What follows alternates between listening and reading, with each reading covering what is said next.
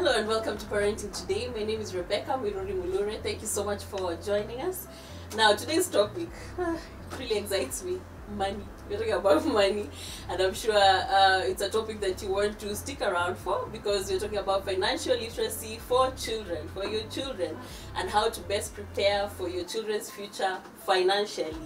And on set today is Sam Kibara and Wahu Kibara, parents to two girls, and they're going to share their experiences on how they've been just teaching their children about finances. And later on the show, we're going to have Washeke from Centonomy, who's going to tell us what is required for a parent to be able to start teaching their children about finances. Welcome to the show today.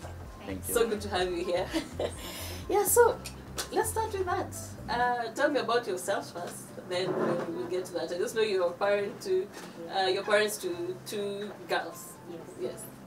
So my name is Wahu Kibara, like you said. Sam and I are parents to two girls, the 15-year-old and a 12-year-old. And it's been a good parenting journey, I must say. And even in regards to finances, teaching about money, it has been well. And we started from quite when they are young, and going onwards. Now that they are teenagers, it's become bigger lessons to teach than when they were young. Yes. Oh, than they were when they were young. Yes, yes. So how early was early when they were young? You said you started when they were young. It's right from when you started giving money for Jesus. The usual, when you're going to church, you know, I give you money for Jesus. You know where to put the money for Jesus.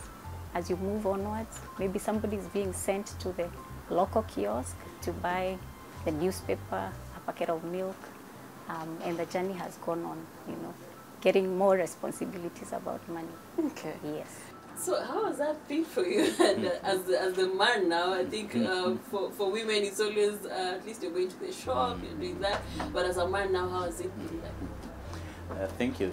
So my name is Sam Kibara, and yeah, between us we are happy to bring up two girls who are preteen and a teenager. Pretty much like Wahu has said, it's been a great journey.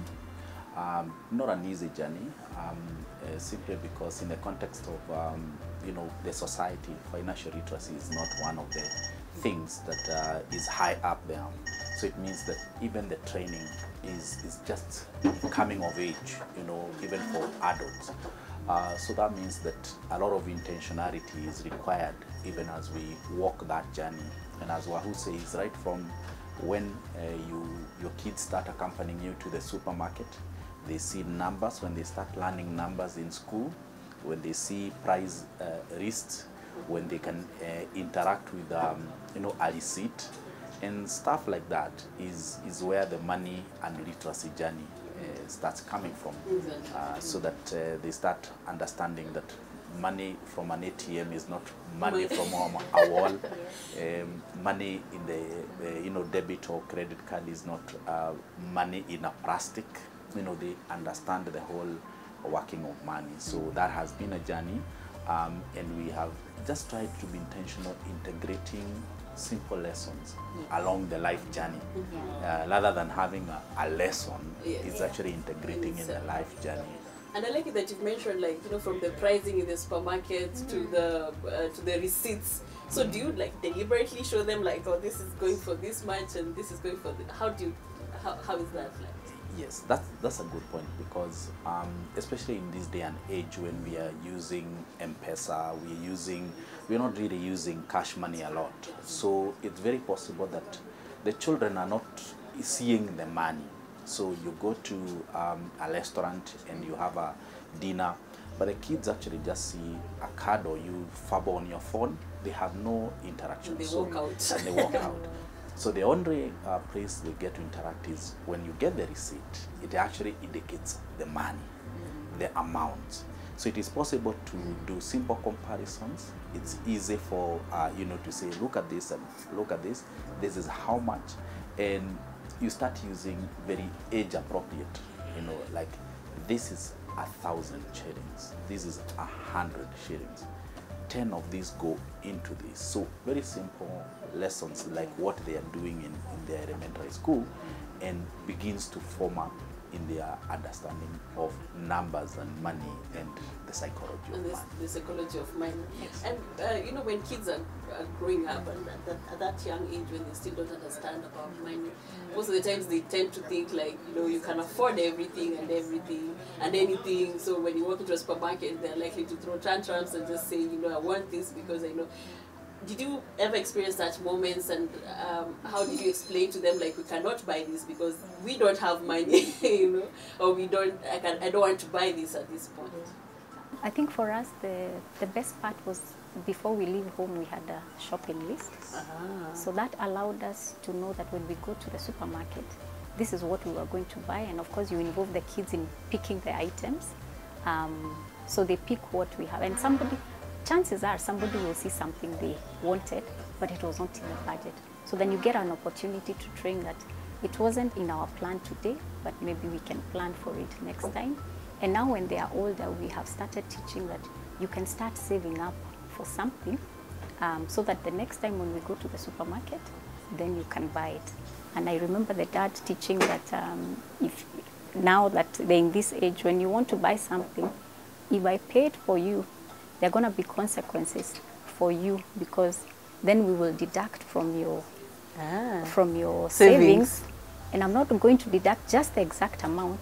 I'm going to double that amount, because there are lessons that we want to start teaching, that you don't just impulse buy. Impulse, you know, is expensive. It's the same thing of like using a credit card. You're going to have to pay, you know, with interest later. So that is just trying to cultivate the culture of you don't just impulse buy. You don't do just, you know, get into a shop and wish for something and you buy it. So for us, yeah, those lessons have come along the way, and maybe even observing the price list. When they start knowing the numbers, yeah, then you're able to tell them, you compare the products among these, who is cheaper, do they do the same job, that kind of thing. So along the way, you're able to teach how to compare prices. Okay. Yeah. And she's talked about savings. Where are these savings coming from? Like they don't have their own money. I remember growing up, it was a crime to be found with money. Like where did you get this 5 bob from? Yeah. Who gave you? And you had to like do the whole tracing. The parent had to trace where the money came from. Yeah, actually speaking into the space you've talked about tantrum. The whole tantrum in a supermarket is more of a self-control issue as opposed to a money issue. Okay. Just like a debt, getting into debt is a self-control issue more than it's a money issue. It's actually, if you learn how to be self-controlled, you'll perhaps be able to say no when you actually you know, encounter some gratification. I need to have this, I need this big TV, but I can wait and get it at the appropriate time. I can save up and all that.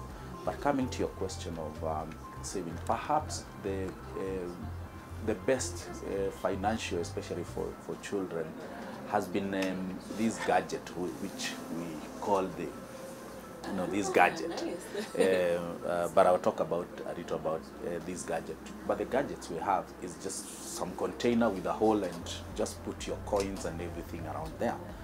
And that perhaps just trains just one lesson. But there are many lessons that we need to, perhaps you're training your kids to be hoarders, you know, once they get the hoard.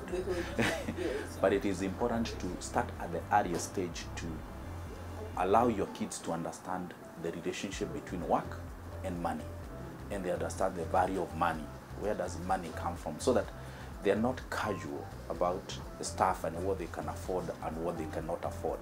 So once they relate that, then now the question you ask about, you must tell them, once you do this, then we'll give you this amount. When you do this harder task, you earn actually a little more. So they start understanding that the harder I do this, the more I can. And then it is recommended that we use, you know, transparent. Piggy banks. Yes, like a piggy bank. Yeah, like, transparent containers that yes. from glucose and, exactly. the kinds So, that were not transparent. Yeah, so this one begins to show them as their savings are growing. And then the interesting thing with this particular one is that it is in 3 parts. So once they earn 100 bob, they have a chance to decide how much goes into saving, how much goes into giving, and how much will they spend? Partitioned. It's partitioned. So in that way, they begin to have this in their whatever, that I can only spend what, perhaps divide your 100 into 3. I can only use what is there. If this is over, I can't touch the other 2 to just spend. Whoa. And you begin to grow into that house. yeah, get creative. To Encourage them. So we're going to talk more about that. I think it's really interesting to know how to partition that and to just inculcate that in them. We're taking a short break. We'll be back.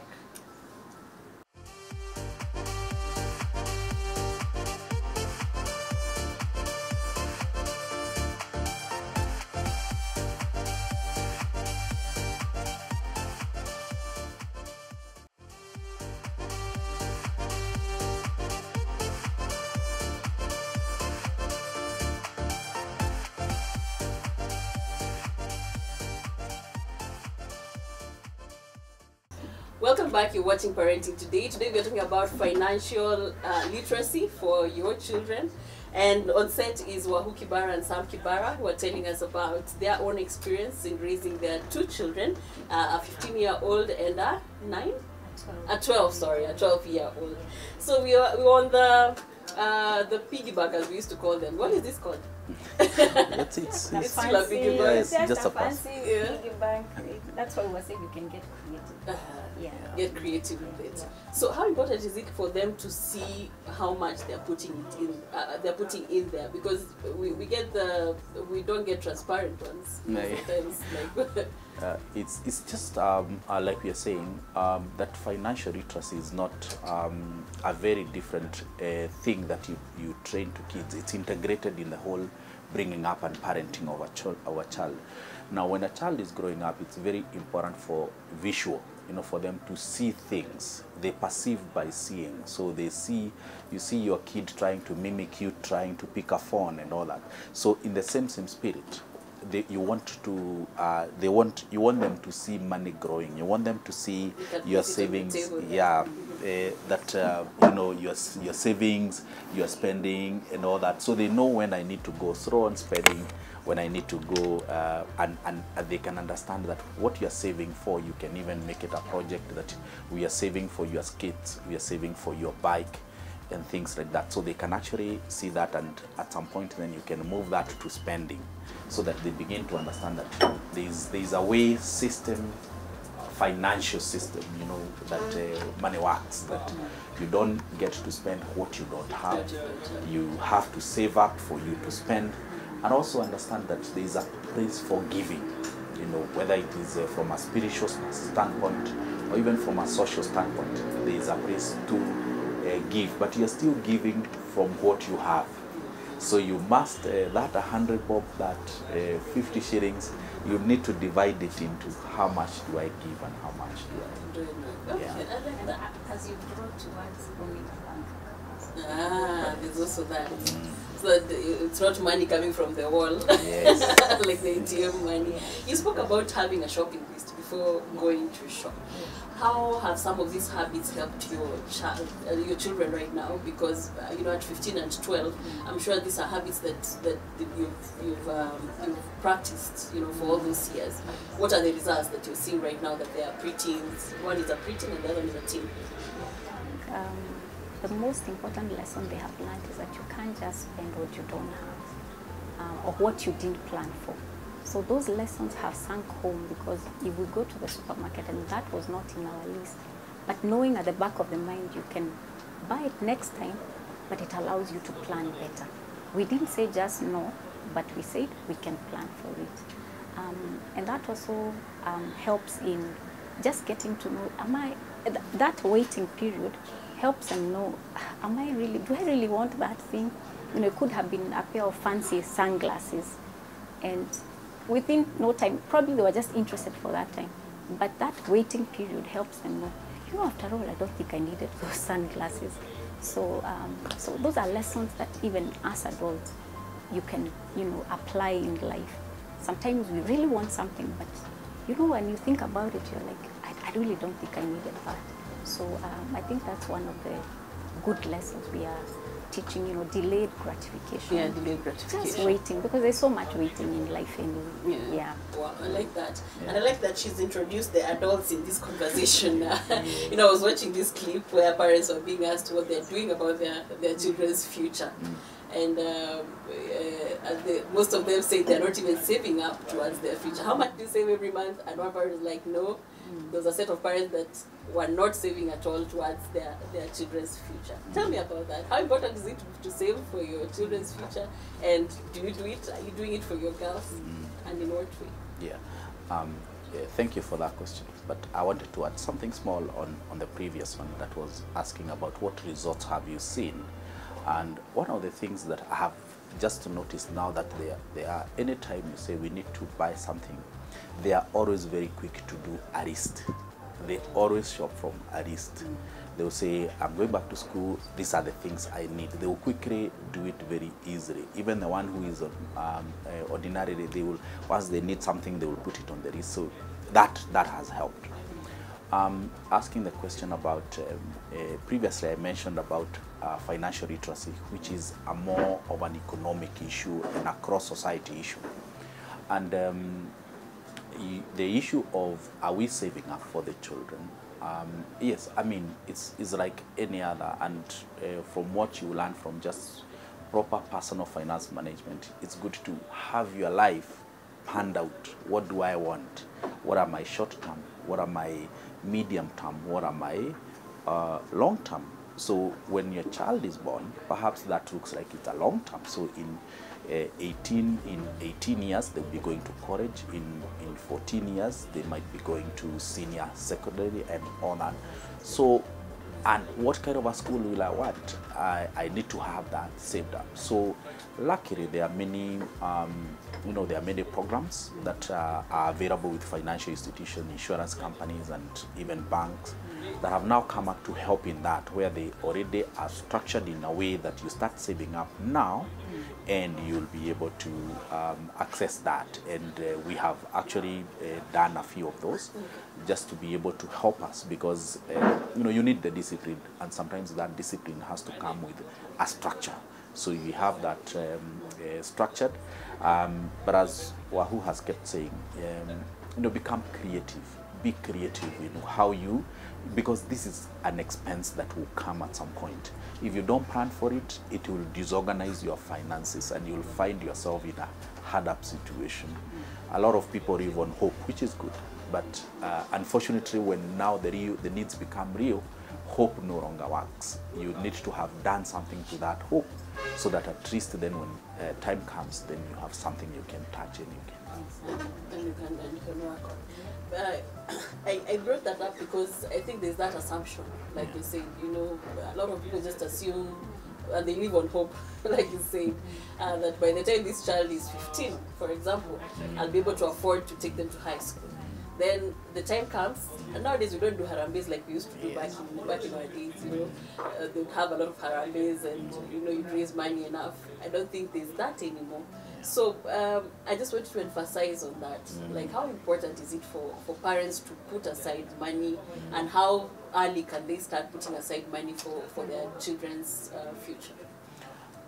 It's an interesting question, because like I said, it's an economic issue. In the sense that if you don't plan yourself, like they say, you plan to fail.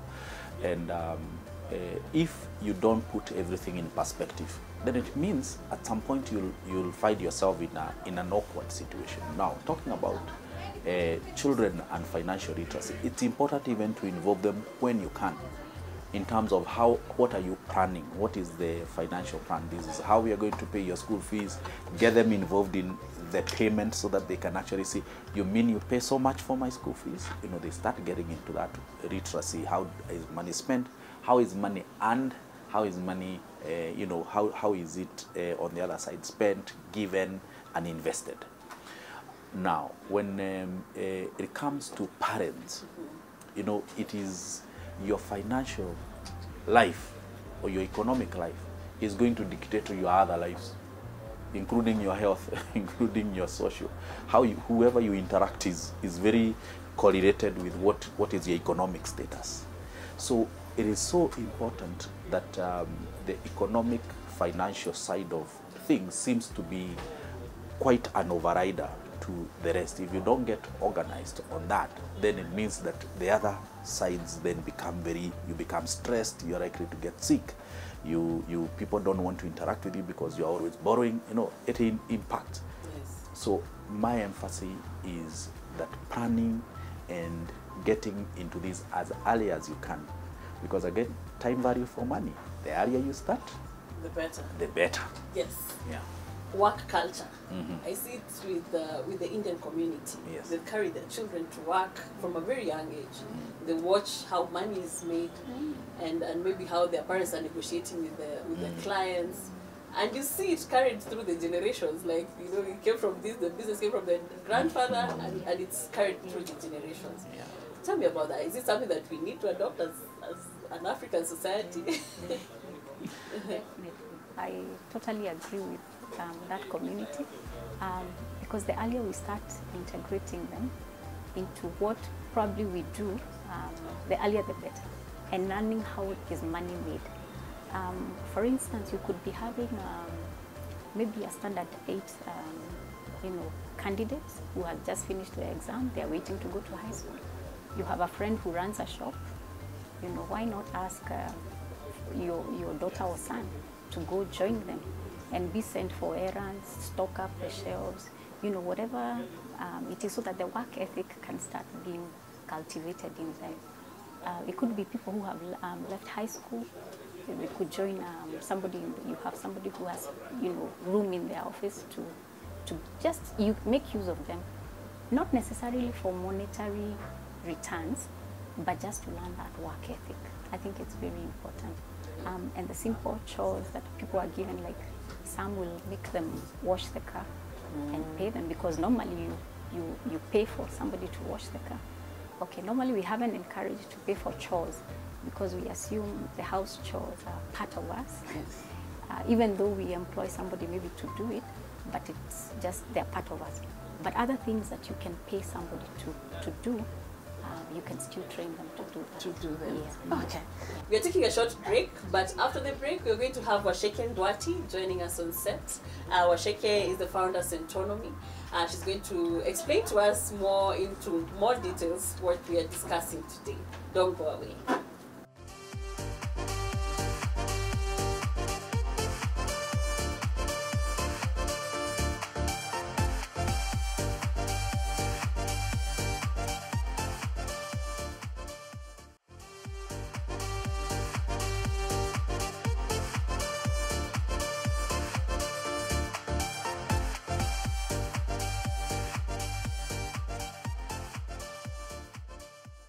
Welcome back. You're watching Parenting Today. Today we are talking about financial literacy for your children and also how to prepare for their future financially.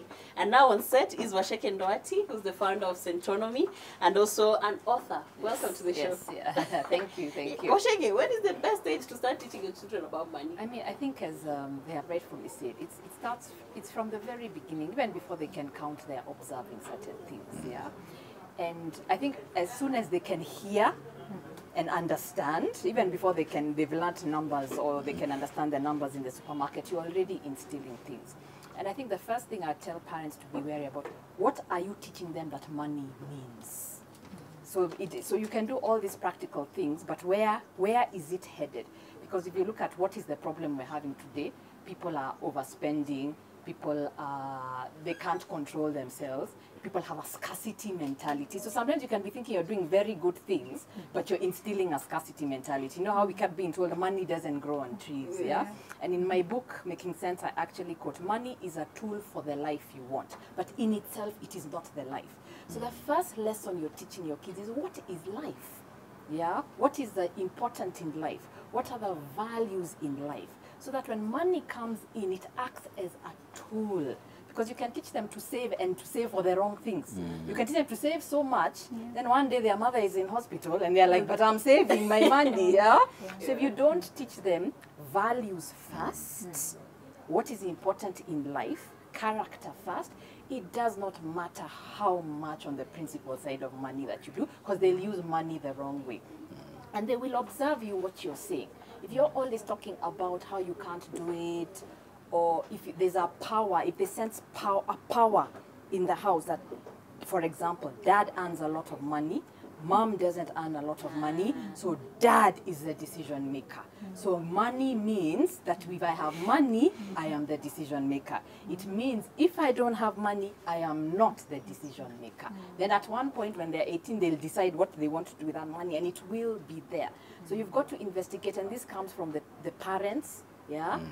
What are we going to teach them money means? And whether we teach them to spend, save, what in our dynamic and how we relate to money, are they observing? Are they observing that money is a secret conversation that mom and dad go and lock themselves in a room? That's how we grew and we up, grew up actually. like that. Yeah, we grew up because we always told when it's time for a secret conversation, we grew. So we understood money is this secret thing that later on in life, if I'm struggling with money, I must keep it. I must go to the secret room to discuss it. I can never. But while I'm out in the open, it is, I pretend. Yeah. So they will observe that you're telling them to save and everything, but they will observe when other people are around, you switch your conversation and want to act like everything is so good, but yet you are telling them, I'm sorry, how can you ask for more money for toys? You know we have no money. Then when guests come in the house, you're like, oh, life is good, and you put out all the best things and spent money that day for guests. So they're like, oh, guests We are never more eat important. this. We never eat this, but when guests come. So in so many ways, and the subtle things you do, you've got to investigate what message about money am I. That is the most important thing. Even for parents who are listening to this who have never done any of the lovely things we were hearing earlier, if you can get that right, then the rest you can actually, don't worry, you can catch up. Yeah. Okay. And then I just want to say you've got to really, I think sometimes we want to instill lessons in our kids, but we don't want to look at ourselves. It will show up. If you have bad spending habits, it will show up. If you're drowning in debt, it will show up. If you're miserable, it will show up. If you're only happy when you get money, it will show up. So sort yourself out as a parent. Even before, fill your cup first, yeah? Before you try and fill your kids' cup. But I think teaching kids about money is a lovely journey. I think you learn so much, and you expose, and I think get prepared to learn from them as much as you are teaching them. Because especially I also have a 12-year-old, the age they're talking about, they are more opinionated more than ever. And even as sometimes you know what they should do, sometimes when you listen to them, it also gives you a chance to accept some feedback. Because remember, even for us, we're operating from how did we learn about money. So even as we have our very good intentions, but sometimes your mother's voice or your father's voice comes in your ear, and you find yourself making mistakes because... exactly. After high school, you got to work. Exactly. You're like, no, you need to go to college first, because if you start touching money before you go to college, itakuharibu. Exactly. So there are those things that if we're not careful, and a lot of people, I think being given money was so difficult, even when you've earned it by their parents, that it was so almost traumatic that they sometimes make it as difficult for their children without investigating. Is there really a good lesson? Because we have to be prepared that we're also if you're listening to this, your work is also to break generational things that may have been happening that you don't want to happen with your children. Yeah. So even in the approach to money, I think it's all about let money be a tool for a good life, a wholesome life, and teach them that, and then the principles that help money in that. And even now, as they are starting to do some things, listen to them, because their version of a wholesome life, they'll get more clearer and clearer. You have a 15-year-old, and one day they're 18, and you can't, they have their opinions about what this wholesome life is. But I really like the principles they spoke about, and it's the same principles I always tell. It's spend, it's save, it is give. Now, in the spending, remember, we are not teaching them to be irresponsibility. Even though you are not being given an allowance or being paid, chores are chores. As in, it shouldn't be, oh, you didn't pay me, so I'm not making my bed. No. So and how do you differentiate? You have to remove what is your responsibility as being a member of this household. Yeah? Even mom is not being paid for making sure food is at the table, or dad is not being paid for sorting out electricity and blah. It's what is your responsibility as a member of the household. And just think about any job you do, even you. Are you 100% paid for every single thing you do on the job? No. But as part of being in this organization, there's just an unspoken responsibility as being part of a community. Yeah, any community that you're in. So don't enter the mistake of thinking you have to pay your kids for everything. I hear, oh, they passed in school and they got paid. Pass, you're supposed to pass. You're supposed to work hard in school. Yes. It is expected, yeah? So differentiate at this stage, and it's different for different ages. At this stage of your life, what is your responsibility in the house? And then what are those extra things that we are going to reward you for, and we have decided it's okay to use money as a reward, or you're just going to be given an allowance because we think that generally in your life you need some money, but don't negate that they have to be responsible with or without the money in question. So don't use money, or I'm sorry, I didn't have the allowance this week, and then I'm not doing my chores this week. That should not happen. And then even as they start in the spending, let me categorize it. There's those things they'll spend for themselves, but we don't also want to cultivate such a selfish attitude that it's all about them. So depending on where they are, what else, how can they also spend as part of their responsibility? So part of what you got, let's say you got 200 bob this week, part of the spending is, are you going to be the one who buys at least one packet of milk or tomato, something? Like my son now is so used to, if we're going to anywhere where there's parking, he always carries like a 50 bob. He's like, I pay parking. And I'm like, yeah, you should. So the part of their spending should be that. Yeah? And so it's not all about your books and your toys, yeah, and your games.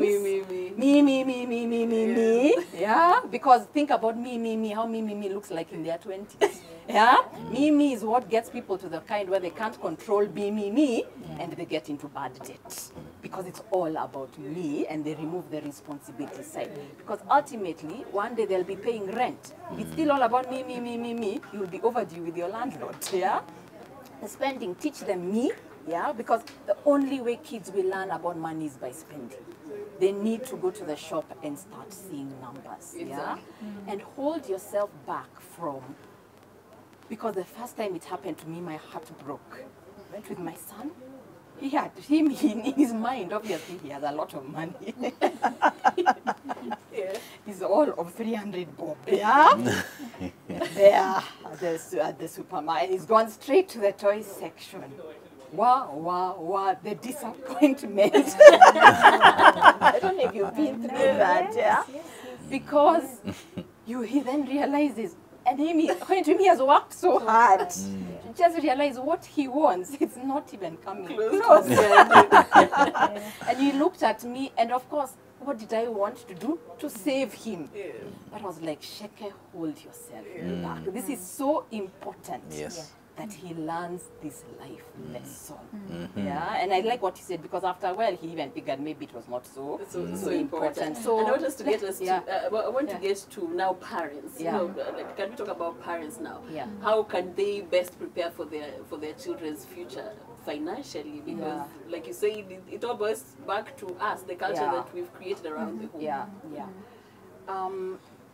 Let them first, we have a course for teenagers, and we'll ask teenagers, go learn how much you cost. Go learn how much you cost at home. And let them face, I think we're so scared of showing them the big numbers, school fees. We're protecting them, and then they grow up, and a lot of kids are growing up thinking this thing just happened by magic. I just go to college. Yeah, mom and dad just figure out high school and school fees. Let them know what they cost, even their share of food. Yeah, me have a preteen boy, and I'm like, his share of food is increasing by the minute. Let them come, and I think what happens when they understand that, they're like, oh my goodness, this is the sacrifice that is made for me. Let them understand what it costs you to do that. I don't go on. We could be in Mombasa, me and your father. We could be in Mombasa. Yeah, every month, but were it not for you, were it not, and no, don't give them guilt about it, but it's good for them to come to, this is what I actually cost. So the first thing I'd say, preparing your children, because for the future we're probably talking about the bigger spending, the college and onwards, don't save them from what it will take to achieve it. And the reason I say this is because stuff in life happens. Sometimes the college I wanted you to go to may not happen. One of us loses an income, one of us gets sick, and life changes. If they are not aware about that, they are unprepared for changes in life. They're like, oh, this was my direction. Mom and dad magically will sort it out. But if they don't know what it actually takes you, they don't know how to understand the circumstances that may come that you are not able to do what you said. Yeah? So, but tell them now, because this is what college is saying, this is actually what we are doing. And you find kids are, that's why I like this journey of kids. Kids, honestly, adults, we have a lot to learn from kids. Kids are very unselfish. They're like, what can I contribute? Oh, mom, yes, I know I was supposed to buy a book with this, but here is this 1,000 bob, etc. And in that small way, they start understanding, if this is what it takes, how can I contribute? How can I make mom and dad's life a bit easier? And should there be an eventuality where I can't get my exact plan, they are also prepared to be able to absorb it. So save, invest for your kids' education, of course, but don't save them from knowing what it takes, how much it is, especially at the right time, especially like your 15-year-old, yeah? Of course, when they're 4 years old, they can't. I want us to do this really quick. Do you have any questions for Ashiki? I think she has kind of answered, because I wanted to ask her whether they have programs where we can introduce, the high schoolers, the 15-year-old, the 16-year-old, heading out to form, and and I think St. Yeah, we do have a teenagers. And how important is it for parents to enroll their kids to such programs? It is important because, first of all, then they get to sit together and then they get to discuss the mistakes parents make. For example, they have this monies in their piggy bank or bank account, and the parents are like, oh, we need this, and they come and raid them, which is horrible. It is so horrible to do that. So we get teenagers telling us that is actually why this thing of money, if they get the sense that I will do the work and then the rewards don't come back my way, they will simply not do it. But they also get to now talk to other teenagers about what is actually going on, and seeing different people have different lifestyles, different circumstances, and seeing that context, and then understanding what are needs, what are wants. So even when they're spending, what is actually a need and what is actually a want. And you see needs, yes, and involve them in some of their needs. As they are getting more money, please involve them more and more in the responsibility side of even taking care of themselves. Yeah, but wants can actually be delayed. Yeah, but they are when you involve kids, they tend to surprise you. And we are also, remember, where are we going? We're entering a place where it's not all about getting a job that will pay you. That is the future of this country, this continent. Yeah. So even in this journey of teaching kids, it doesn't stop at saving. We want them to be wealth creators. That is what we are. We want this generation to become wealth creators.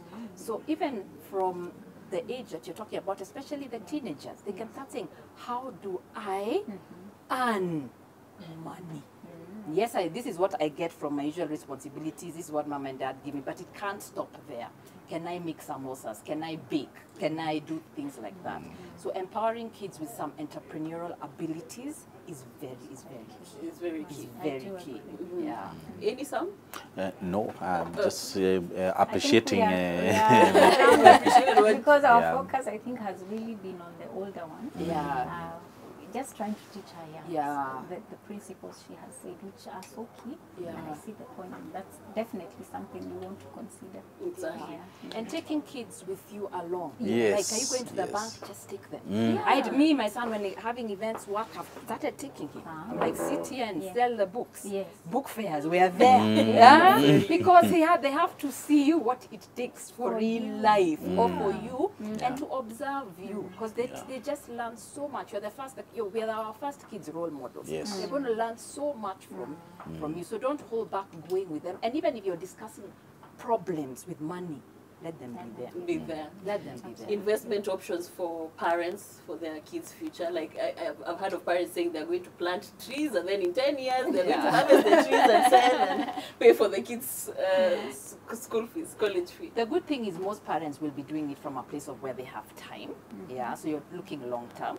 So you're really looking at things that will give you value in the long term.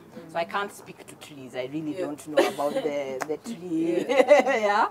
But if they have done the research and they feel that is it, we'll go. But typical investments, you'd look at some things like shares on the stock market that will appreciate in value. So it looks a bit risky, but it's risky if you're doing it for a short term because shares can drop in the short term. Yeah.